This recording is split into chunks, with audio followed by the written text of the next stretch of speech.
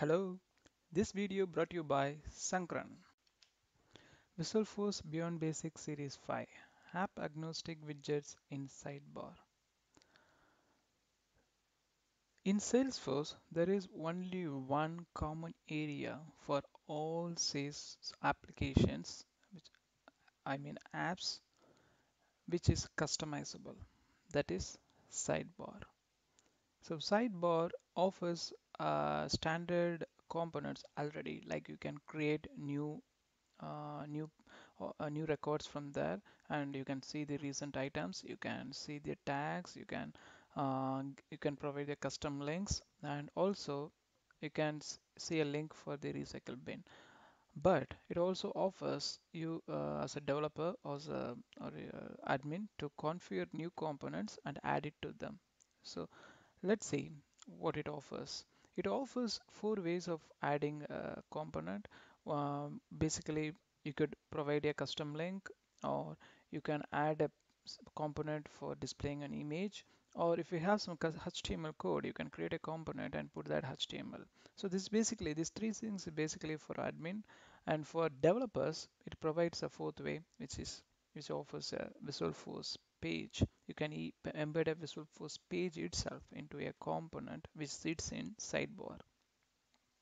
Now let's see what are the possibilities you can do with Visualforce component in sidebar.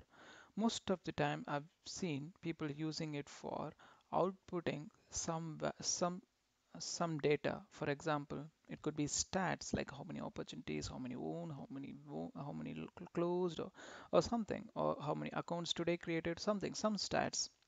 And sometimes it will be like a motivational quotes or quote from their CEO or CTO, something like that, or is simply a reminder to some user specific reminders, or some important message from the company. It could be any data, whatever you want to alert to the user, and whatever you want the user to see all day dynamically, basically.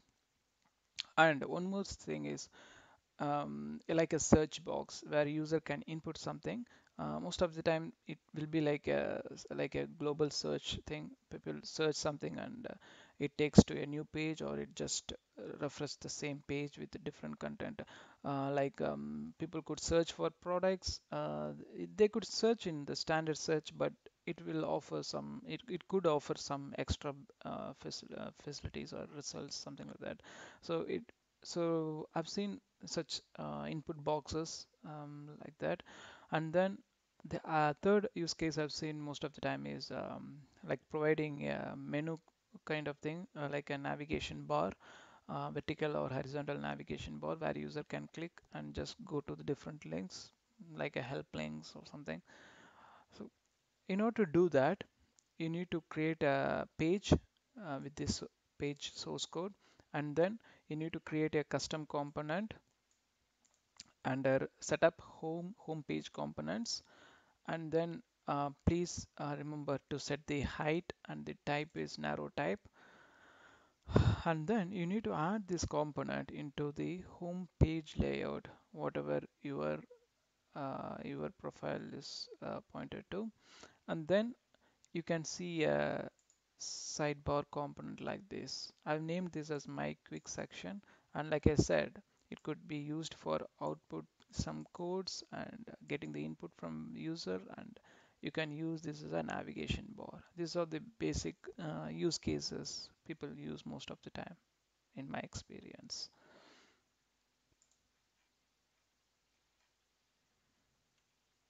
Don't forget to like this video and provide your comments or feedbacks below. If you like this video and want to share with friends, please share them. And if you want to notify about my future videos, please subscribe below. Thank you.